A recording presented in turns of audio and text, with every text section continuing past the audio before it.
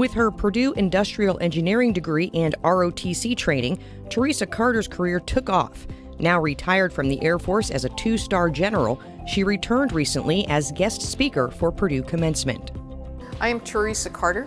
I retired from the Air Force in 2016 as a Major General after having the honor and privilege of serving for 31 years on active duty. I'm now a board member, consultant, and student studying for my doctorate in business administration at Drexel University. I picked Purdue sight unseen because it had a great computer science program and I could use my Air Force ROTC scholarship.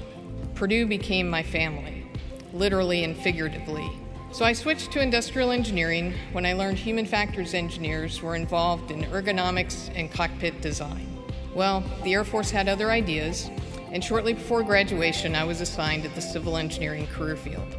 The giant leap that Purdue afforded me the opportunity to make was to become the first female officer in my career field promoted to 1-star general, and ultimately to receive a 2nd star. In June 2013, I became the 24th person and the first woman to have the honor of serving as the Air Force Civil Engineer, the highest ranking person in my career field. Yet 7 months later, the 4-star general leading the Air Force, he asked me to lead a merger, which would take people, resources, and authority, consolidate them into a single organization supporting 80 bases around the world, and do it with roughly 40% of the 900 people currently doing that work.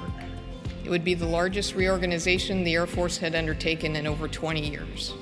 I don't think I could have done that without the foundation that Purdue provided in terms of looking at a problem and analyzing that problem. I'm hopeful that the path that I blazed and the footprints that I have left behind will show other women who aspire to lead and succeed that anything is possible. I hope that is my legacy, that I can look back and say, I counted when I needed to, I stood for something, and I made a difference.